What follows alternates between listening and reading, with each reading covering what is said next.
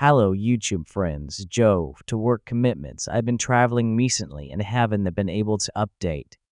But now that I am back, it's time to get back to work. I know many of you are eager to hear specific strategies and techniques, but today I want to focus on the theoretical side. After all, theory is the foundation of success. No matter what we do, I'm not particularly good at making videos, so I usually stick to simple PowerPoint presentations. Today's presentation is no exception, straightforward but full of valuable insights. I firmly believe that having a strong theoretical foundation is essential for effective practice. Is essential for effective practice. Let's start with the law of large numbers. This concept is likely familiar to many of you, as it a cornerstone of probability theory. Take Baccarat as an example. As the number of rounds increases, the ratio of banker and player wins will approach 50%. No matter how lucky or unlucky you've been in the short term, in the long run, the results will even out. This is an undeniable fact confirmed by countless instances of data. Why do casinos shuffle more frequently and alter their shuffling methods? It's because the more hands that are dealt, the more random the outcomes become, making patterns harder to detect. You might have experienced long streaks of banker or player wins, but as the number of rounds increases, those streaks and alternating patterns will become less frequent. This isn't a coincidence. It's a direct result of the randomization process, which aligns with the law of large numbers. Perfect. Luck is just a short-term fluctuation in an otherwise balanced game. Next, we'll explore the law of small numbers, which complements the law of large numbers.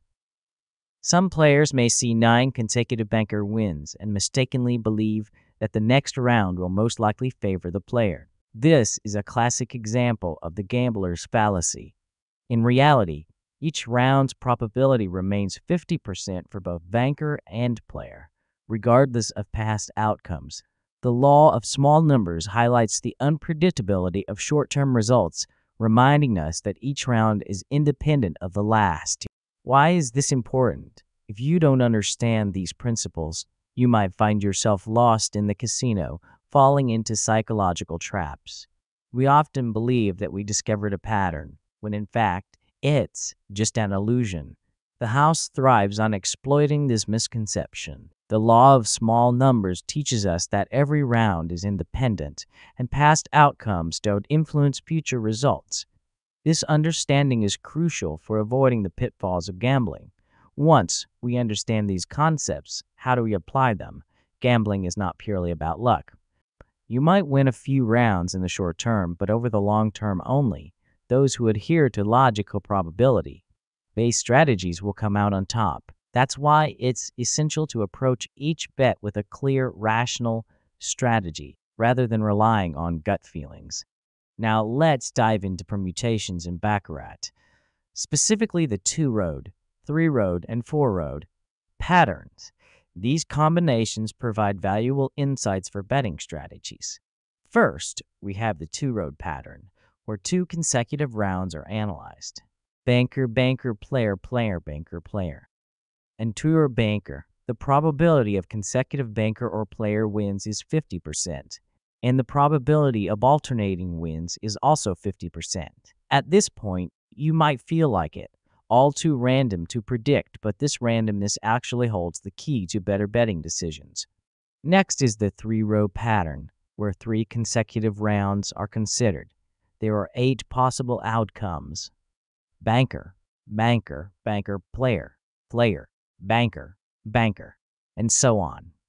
In this case, the probability of consecutive wins drops to 25%, while the probability of mixed outcomes rises to 75%. This pattern reveals an interesting shift. As the number of rounds increases, the likelihood of long streaks decreases and irregular outcomes become more common.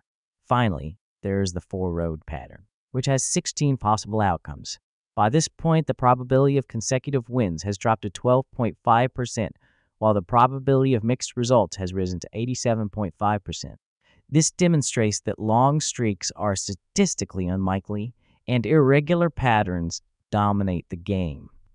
This insight is crucial for informed betting. Long streaks are rare and non-consecutive patterns are far more common. Why are these permutations so important? They help us make more rational betting decisions. Gambling isn't just about luck, it's about understanding and leveraging probabilities. Before placing a bet, you should have a solid rationale. When you see a streak of banker wins, don't assume that the player will win next. Likewise, when you encounter a long streak, don't expect it to continue indefinitely. That's it for today's lesson.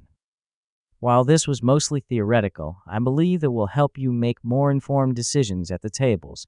Next time, I will dive deeper into specific betting strategies, helping you apply these theories in practice.